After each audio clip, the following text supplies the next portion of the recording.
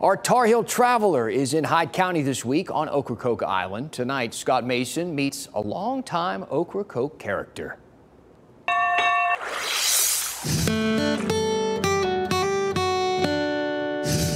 Golf carts are a big part of Ocracoke Island, and so is Rex O'Neill. I lost my cat in Barney's Gap. Now, where do you think I'll find it? I said, teach his hole, God bless my soul, but my brim was tore from around it. He's a hoity-toiter, an Ocracoke native. That's my brother's house. My brother's house lives right here. Did you have a big family? I come from a family of 11 boys, no girls. All hoity-toiters. That's Little Rex. It's the old timer used to say, well, it's hoity-toity on the sinusoid. Last night the water far, tonight in moonshine, no fish. What do you suppose the matter is, our Uncle Woods? Uncle Woods, what did he just say? Okay, it means it's high tide on the sign side, meaning the Pamlico sign.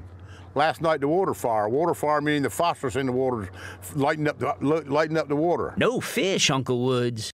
Young Rex and a big fish. There's a book out actually called Hoitoid. I'm actually on the cover of the book, to be honest with you. He was a fisherman. Commercial fishing, you know. I commercial fished for 42 years and built houses. I built probably 80 or 90 houses on there. I had a little construction crew going. He's always going. Now we're going down the back road, what they call the back road. How much does the population swell during the summer? It goes from about between 800 and 900 to about 10,000. And every summer, thousands rent golf carts. How's business? Business is crazy. This week is crazy. It's also wheelie fun. Rex has been renting carts to tourists since 2015. I guess they're from all over the world. They are. They are from all over the world. They think I'm from Australia. Australia? No, I'm not from Australia, buddy. He's a hoity-toiter from Ocracoke. It's an Irish-English.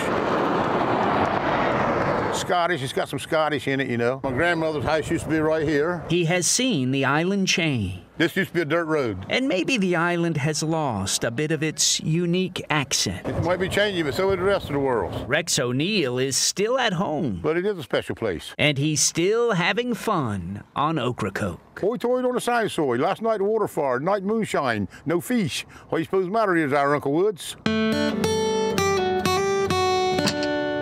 I don't know how, but I started to kind of understand him by the end of that story there.